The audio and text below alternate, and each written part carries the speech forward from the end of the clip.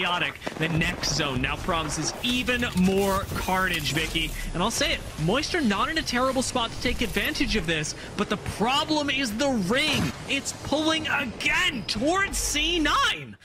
Oh no, and with that scan, they know that there's two knocked, and that's gonna be the green light for Space Station to immediately fully send it onto Hal. He's playing up the knockdown shields in front of him between Verholz and Reps, and C9 looking at all of this, know that they're not gonna be giving up this space. They're gonna be staying here, settled pretty, while watching the rest of the lobby fight out right in front of them. Our last 4 remaining squads between Moist, Space Station, and the solo that is TSM being Hal, and then C9 to the south. They see TSM has been eliminated, and they're not gonna be giving up more of this space as they try to swing over to the side.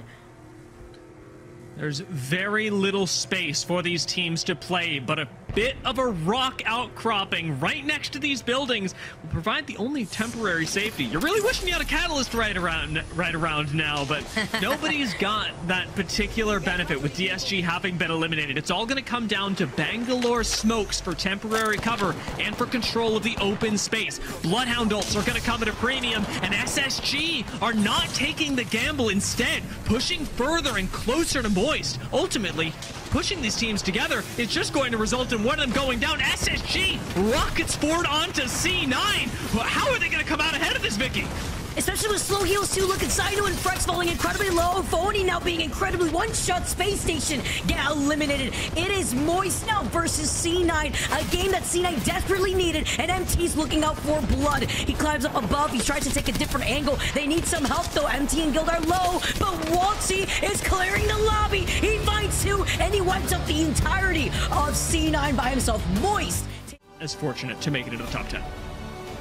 Looking on the other side here, we have ALGS. But 2 of their members are on blues. They do not have the power spikes, really, of late game to be taking a full-on 3v3 and Xset. Well, they just don't have the position to be sitting there. I'm going to be real with you right now. Xset are a foregone conclusion as they get wiped off the map, and it's now TSM and C9 that hold the high ground. TSM's Evo shields are so much scarier as Imperial Hal takes onto the forefront. Legacy are just watching this happen, waiting for their chance to third party off of the low ground because the zone is coming to them. It's a perfect setup as the clean BOI comes into play as TSM are able to clutch up a Reps caught out in front of them. Goes for the knock, but I like the switch of an angle, starting to look more towards Legacy, forcing C9 to maybe push into them instead. C9 swing Legacy, but they do not get a knock instead. Now they've overcommitted onto that side. Naughty's got no health. TSM have all the time in the world, and C9 go down as a duo with the high ground. TSM can still do nothing against Legacy, or is Hal going to clutch it? It's 1v1. Hal's got no shields, but a shield swap comes in. Jaguares has the health advantage. Hal's got to drop and take the fight, but Jaguares with the havoc from behind. The caustic barrel takes the win. With no time to heal it up in the last moments, even. But that's not particularly enough. They need to find greater beams because this teams is going to have to push them first. Absolutely. Ooh, huge beams coming in. Phony trying to get that follow-up here. Playing off the side of the tower. Native Gaming, the only team to bring out that Loba, by the way, have not denied themselves that loot. They have the Moby right in front of them for some extra makeshift cover, and Rambo's got the Kraber in hand with 4 bullets left. Star in so many ways. When you think of Rambo, you think of the ability to show up and clutch. You think of the hair as well. We'll see if he's going to be celebrating after this. He's got a tough uphill battle here, but maybe he just might get a little lucky. And by that, I mean maybe Elevate say, we want to play for something. We want to take matters into our own hands, and we're going to be the ones to push SSG. That means now they've taken 0 damage and gotten 3 kills, and it's Native who are late to the party. Elevate. Vicky, they're looking like they're going to try to do it, but it's 1 kill already from Lux Ferdy. And Elevate Gaming, they're just trying to survive. Will Native have been able to push? Rambo grabs a second one, it's Sap. And Native Gaming will take the win. Rambo and squad will clutch it up yet again. Do you think maybe we're starting to see an option for Rambo to clutch it up with his boys one more time? It's certainly possible. Solo, that is Furia, right below everybody. Look at Keon, just minding his own business.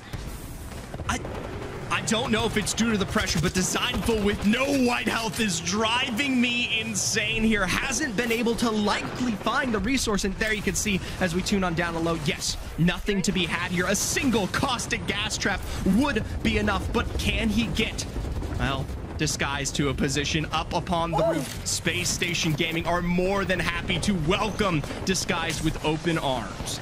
And getting that knock onto Design was huge. They finally found the rat that was Furia. Timmy cleans that up. Extra KP here for Disguise. And Space Station with the scan. See the team right below them. Chaos is ensuring now as 5 squads are left. Legacy on the other side, but Space Station have the high ground. Disguise playing outside the building on the low ground.